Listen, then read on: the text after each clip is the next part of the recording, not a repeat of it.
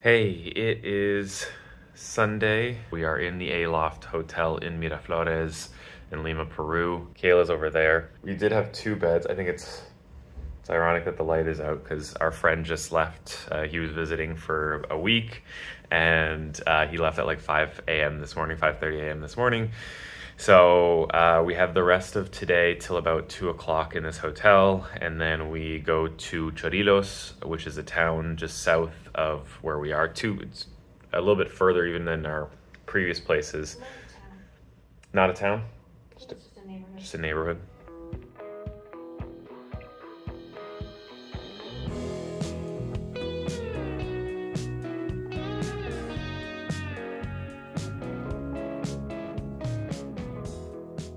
Anyway, I just wanted to give a quick update. So this last week has been super go because we went to Cusco, and then from Cusco we went to Machu Picchu, and then back and forth and all this stuff. And obviously we spent a few days here in Barranco. So a lot happened. And as the financial person in this relationship, I am currently going through all of our receipts and updating my spreadsheet to see how things are going. The other thing, part of the reason also, is because our friend wanted to cover some of, like, obviously the costs of when we went out to restaurants and whatnot. So part of it is entering it in and then kind of just roughly calculating, you know, portion, like a third of the bills and stuff like that. It made it easy. It made it so that we weren't like keeping track during the week of like, oh, I think you paid for the last meal, I'll pay for this meal, or I owe you whatever. It was just kind of like I took care of most of it so that I could then just add it up afterwards. It's not a fun kind of job, but I enjoy it, so I guess it is fun. But that is our Sunday morning. We're about to head out for breakfast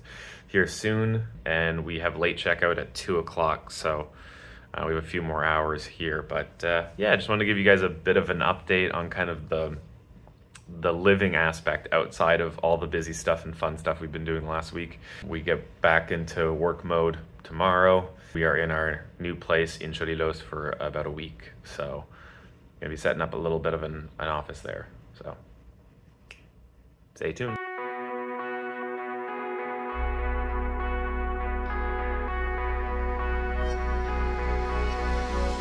Yeah, I just wanna be forever young. Yeah, I just wanna be forever young. I'm off the ground, no one can. Okay, so we just got to our place in Chorillos, and it's cute. It's nice and small. It reminds me kind of our apartment in Toronto, but the only downside is that there's no air conditioning, and this is the window. So we have the window open right now, but it's warm, so we're gonna be sweating. I feel like we need to leave them open at night. Yeah, probably. And hope that it cools this place down just a little bit. Yeah. I couldn't imagine us being on a higher floor. That would be like we're on the 5th floor. Yeah. That's not too So bad. there's our kitchen. Got a full stove, an oven. We got a toaster and a coffee maker. So we have to make a shopping list. We're here for 1 week, and we're gonna go get some groceries so that we can eat for that 1 week. This week we are trying to be more budget friendly because last week we kind of splurged when Mark was here. And so that means we'll be making meals for pretty much all of them. We want to try McDonald's here in Peru because we haven't done that yet. Let's make a list. So what do we have from our previous places? Don't have a lot. Part of me regrets that we didn't bring that granola, but we had it for a while and you weren't gonna eat it, so. I might have in the end, but I wasn't gonna eat it at that last place.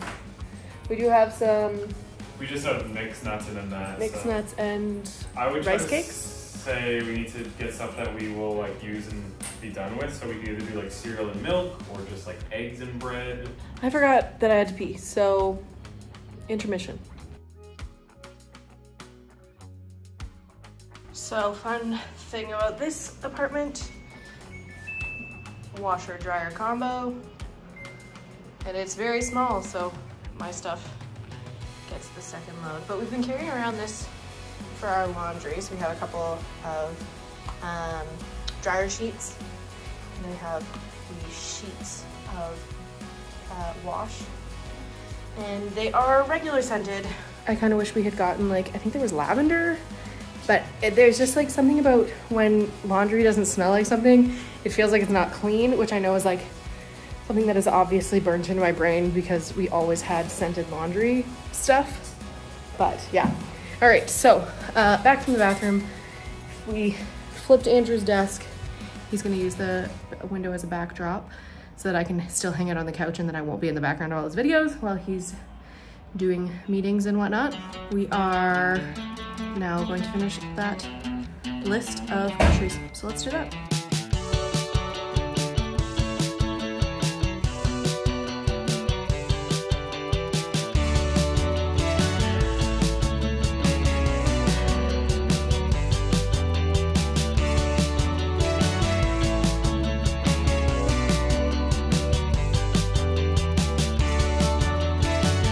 What's up? I wanted to tell you about one of the tools that we have with us while we travel that was on my Christmas list, and I'm about to use it, so I was going to show you what it is and why we got it. So this right here is a carbon monoxide detector, and a lot of the places that we are staying in South and Central America, and I'm sure in other places around the world as well, Airbnb says that they do not need a carbon monoxide detector because of basic rules around the world. We have a gas stove here, but there doesn't seem to be a carbon monoxide detector.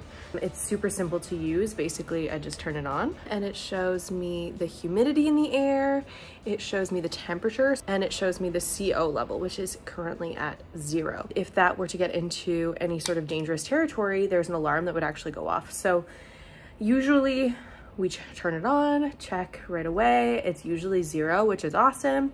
But sometimes in places like this, we'll leave it on the counter just in case we want to make sure that we're turning off all the appliances and whatnot. Both Andrew and I are very used to electric stoves, and so we don't often use the gas one. I grew up with a gas stove and never worried about the carbon monoxide levels because we had a detector in the house and I didn't have to worry about that. But when you're on the road and they have different safety precautions and safety requirements in different countries, you just want to be safe sometimes. So yeah, that's a little tool that we have in our little toolbox. And this is what we do pretty much everywhere we go.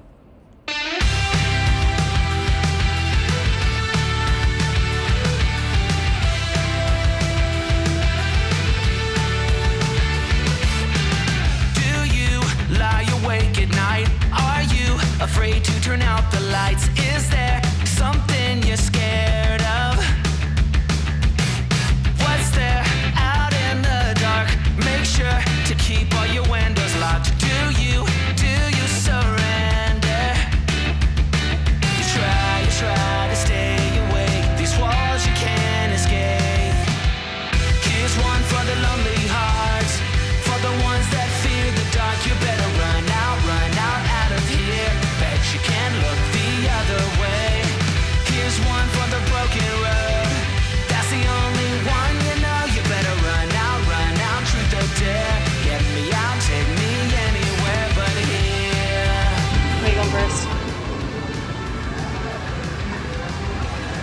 Oh god. It's dessert juice. It is Inca Cola. That's bubble gum. I'm sorry, Panama, but I think Peru has the better chicken. Just saying. Also, this salsa de ají amarillo is my favorite. I wish they had this everywhere in the world. I might just have to like import yellow peppers so that I can make it in the future because it's so good. How is it? Pretty good. Bacon's good.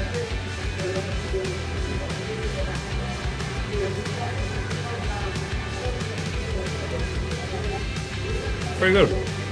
Pretty normal though. Just a lot of onions. Oh, really? Oh yeah, a lot of onions.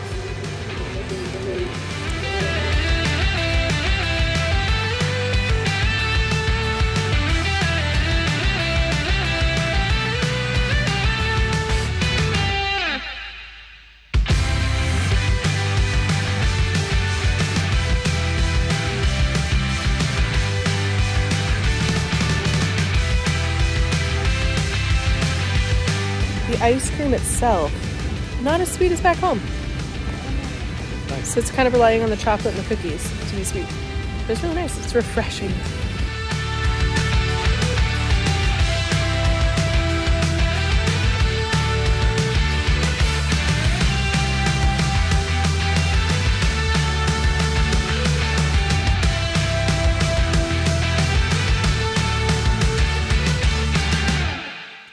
So in our Marriott home, we got one with a kitchen and including an oven. The oven doesn't work, just doesn't work.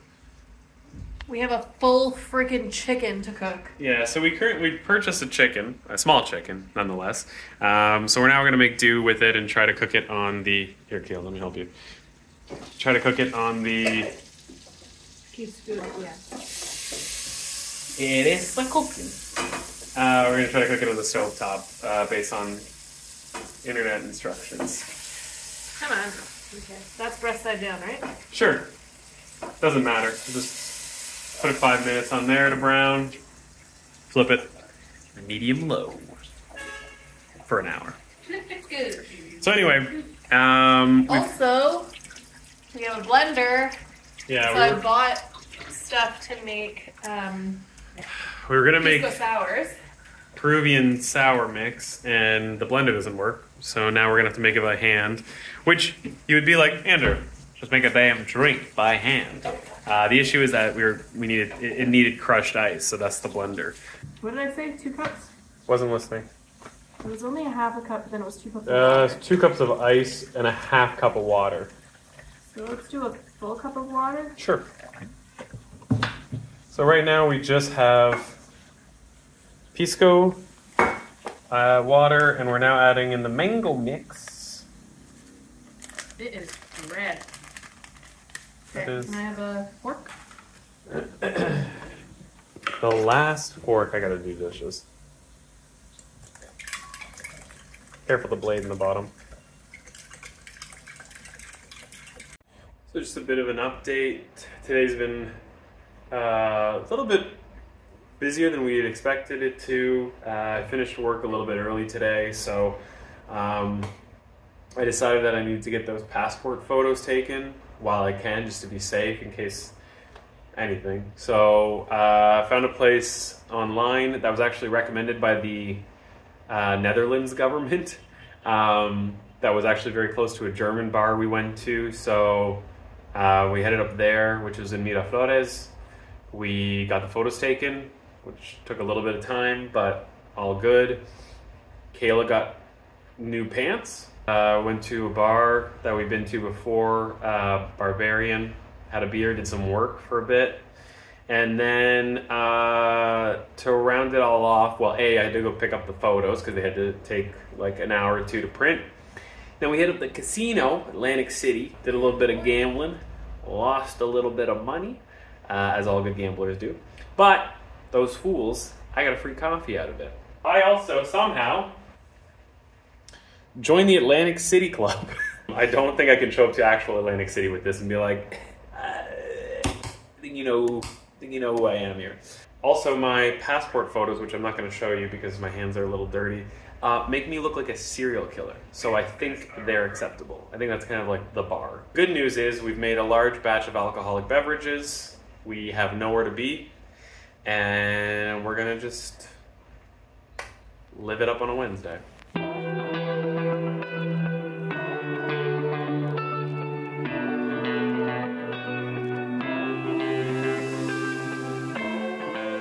Good morning. It's our last full day in Peru. Tomorrow we are hitting the airport and we are off to Argentina. Hopefully.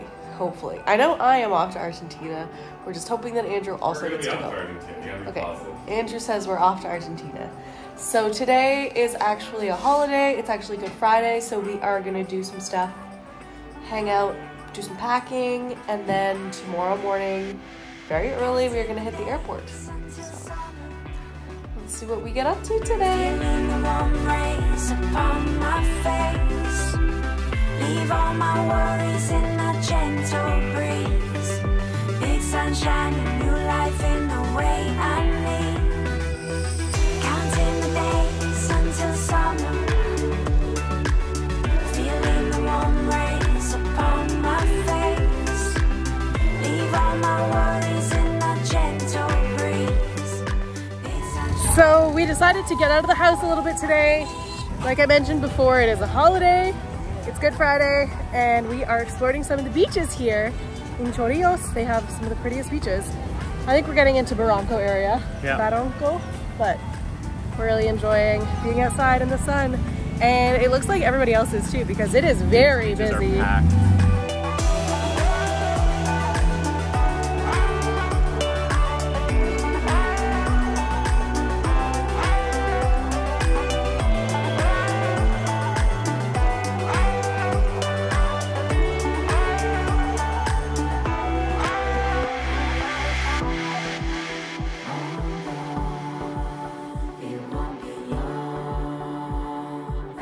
I'm officially all packed up. Andrew Me too. is struggling to close his bag. Last week, our friend Mark was here, and he offered to take some stuff back if he had space. So I actually sent home a pair of pants that I've only been able to wear like 50% of the time. I'm way too bloaty to wear them half the time, so they're just not very useful. I sent home a long sleeve shirt that I really loved and looked good with all my outfits, but I would literally wear it for like 5 minutes and then it would smell like sweat. It was so bad. It made me sweat profusely. So I sent that home. And then I've worn it before, and you may have seen it in some shots, but I have like this black dress that is just a little too low cut in the front. So I always have to wear the same blue top underneath it, and I just wasn't liking it because there weren't a lot of combinations that I could do with it. So I sent that home, but I ended up, oh, and I broke a pair of pants. So I had to throw those out. So if you're counting, I have lost 2 of my pants, 2 pants, a shirt and a dress.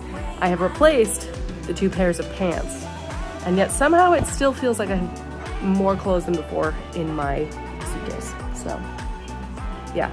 Anyways, I really like the new pants. I bought them at the same store that I bought a green shirt at for St. Patrick's Day because I really wanted to wear green. Oh yeah, I guess I did buy a new shirt. I bought a green one. So I guess the only thing that I haven't replaced is the dress.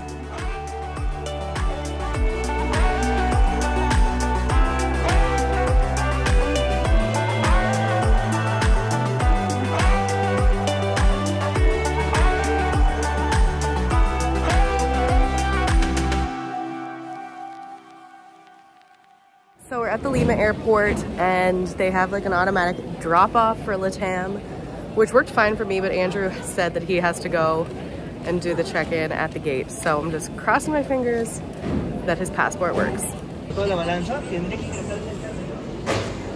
What's up? I want me to fly the plane.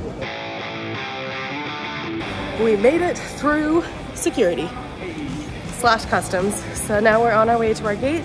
We have about an hour and a half till we board. Exit customs, just to clarify. It's not through entry customs. Yes. When we get there. But check out these 2 llamas. They're all over the airport. They're really cute.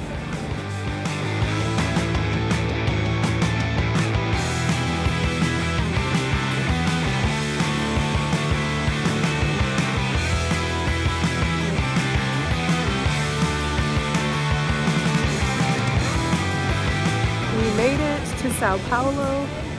We have about an hour until we board to go to Argentina, Buenos Aires, country number 3. Such a far walk. It turns out we were in Terminal 3 because that was closest to us, but we need to be in Terminal 2, which for us is this very empty hallway that I guess nobody else is using. It feels like the hallway underground In Montreal? for Porter. Oh yeah, to get to the island. Yeah, so anyway, fortunately we still have like 25-30 minutes before they even start boarding, so we're on our way now.